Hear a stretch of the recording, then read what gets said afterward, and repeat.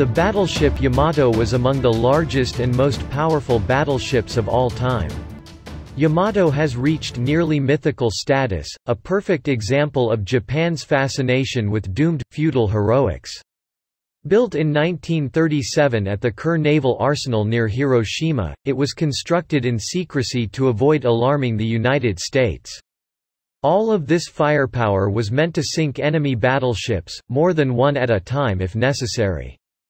The extremely large number of anti-aircraft guns, added during a refit, were meant to keep the ship afloat in the face of American air power until it could close within striking range of enemy ships. The invasion of Okinawa began on April 1, 1945. In response, the Japanese Navy activated Operation Ten-Go. Yamato, escorted by the cruiser Yahagi commanded by the famous Tamechi Hara and 8 destroyers, would sail to Okinawa and disrupt the Allied invasion force. Yamato would then beach, becoming coastal artillery. It was a humiliating end for a battleship capable of 27 knots, but the lack of fuel and other military resources made for truly desperate times.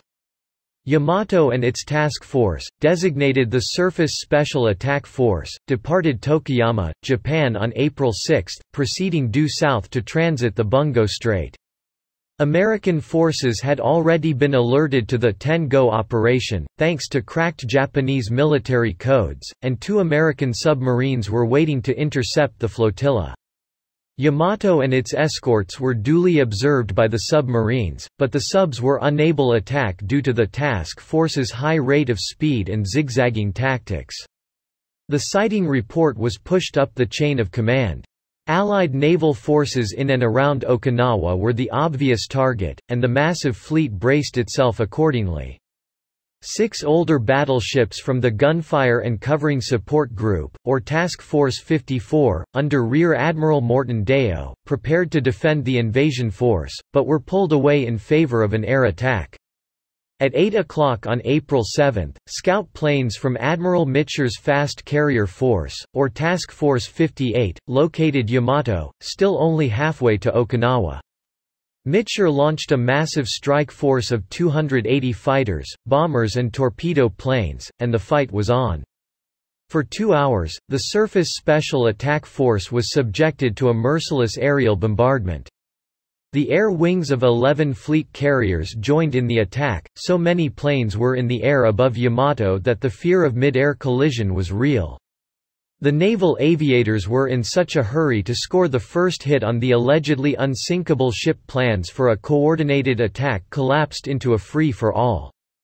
Yamato took 2 hits during this attack, 2 bombs and 1 torpedo, and air attacks claimed 2 escorting destroyers. A second aerial armada consisting of 100 aircraft pressed the attack. As the Yamato started to go down, U.S. naval aviators changed tactics.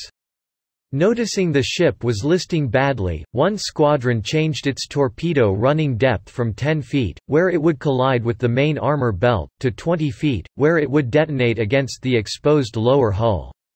Aboard Yamato, the listing eventually grew to more than 20 degrees, and the captain made the difficult decision to flood the starboard outer engine room, drowning 300 men at their stations, in an attempt to trim out the ship.